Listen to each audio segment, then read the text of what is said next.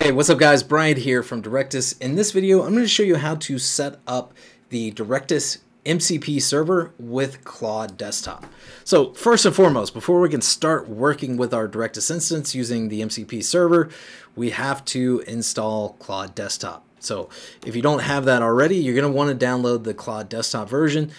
This doesn't work with the website. It has to be desktop. So claude.ai/download, get that set up, and then come back.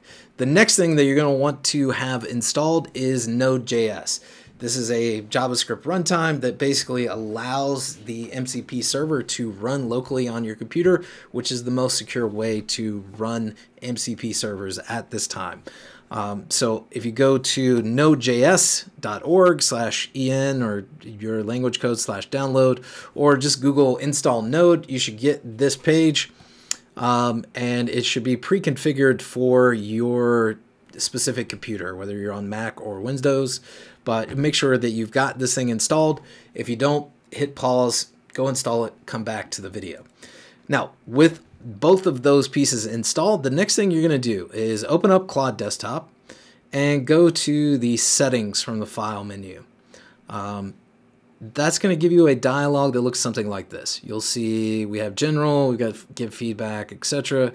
You might see something like Claude settings here, but what we're looking for is the developer tab, and then I'm going to hit edit config. So this is going to give me a pointer to this file called Claude desktop config.json. And if you're not a developer, don't worry, JSON might look scary, but it is not, I assure you.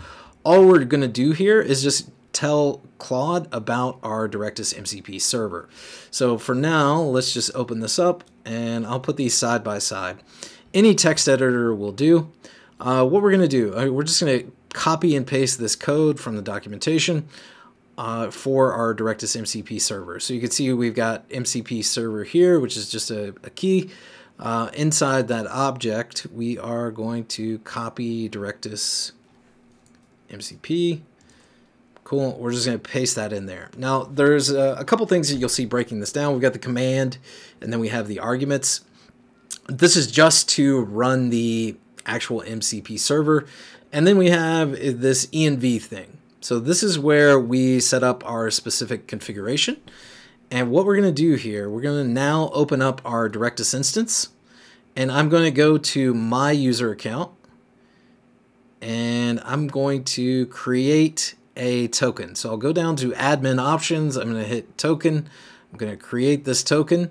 And then I'm going to save the user. Make sure you copy that token. Paste it into the configuration here. And then the last thing that you're going to do is grab the URL for your Directus instance. So if you're on Directus Cloud, like our hosting, this will look like .directus.app.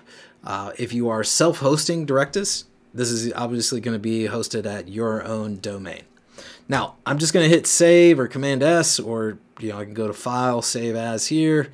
But I'm going to save that file. And the next thing I'm going to do, I'm just going to quit Claude Desktop, and I'm going to reopen Claude Desktop. And if I've done all those steps properly, I can open up the tool menu. And I now see Directus, and it has all the tools that I have access to.